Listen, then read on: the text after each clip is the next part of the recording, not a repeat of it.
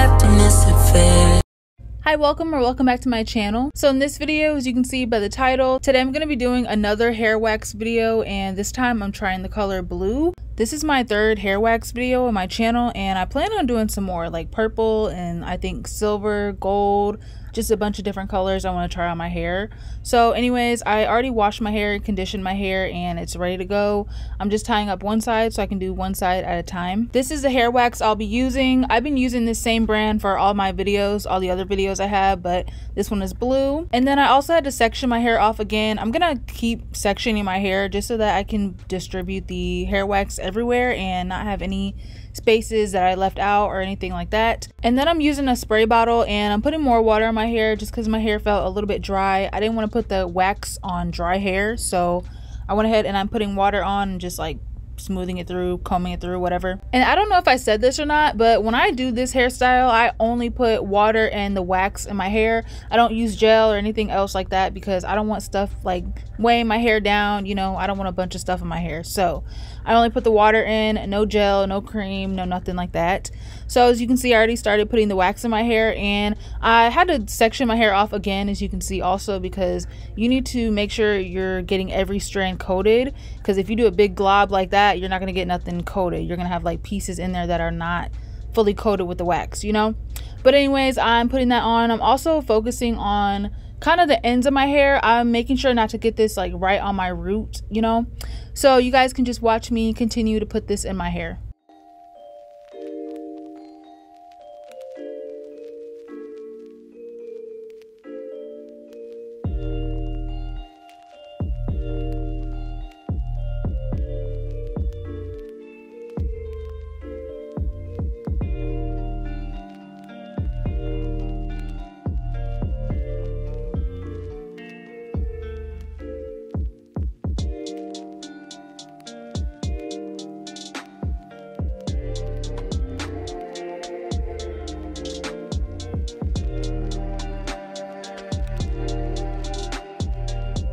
So once I finish that top section, I'm going back in and I'm making sure I didn't miss any spots. I'm just like parting my hair and going through that. A couple pieces did not have wax on them at all, so I'm just going through and making sure everything is coated.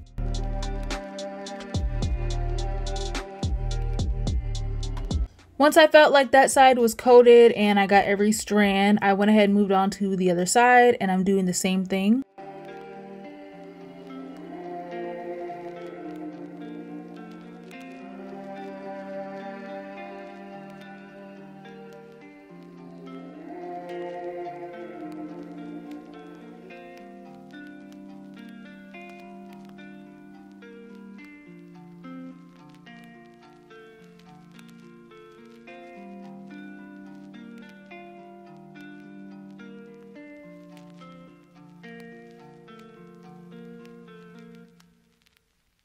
Now I'm combining both the sections together, and I'm just going through making sure that everything is coated. A couple pieces on the other side like did not have any wax on them at all.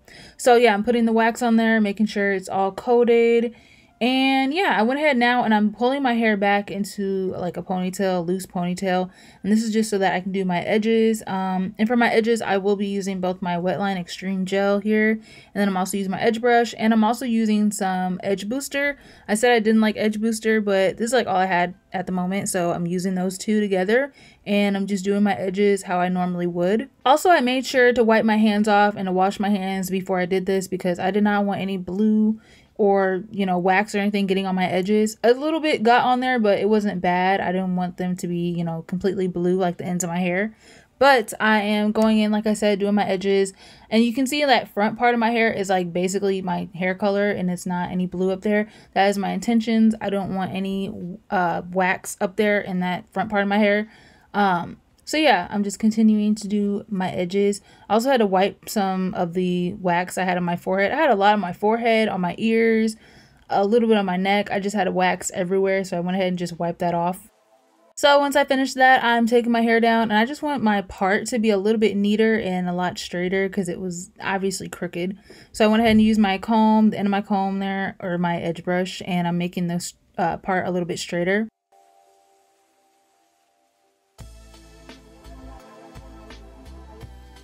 I put a little water in my hair, and I also detangled my hair off camera. But this is how it looks once I finish detangling my hair. It is still wet in that clip. And now this is a couple hours later. My hair is still wet, but it's a little bit dry. It's like 70% dry probably. And I did put like ponytails in my hair just so I could stretch my hair out a little bit, and it did work even though my hair is not dry all the way. I'm also trying to add more volume to my hair and shape it a little bit more. It did shrink up a little bit later on, but not a lot, because my hair right now, like I said, is not 100% dry.